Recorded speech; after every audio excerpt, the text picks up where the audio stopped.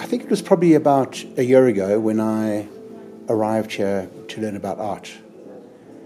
And I have painted, and I have learnt a lot about really cool music. Some pretty strange, Icelandic music.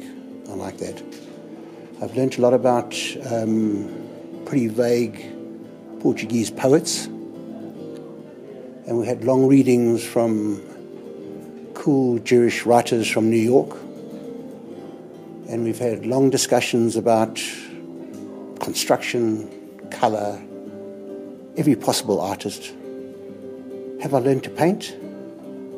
I'm not sure.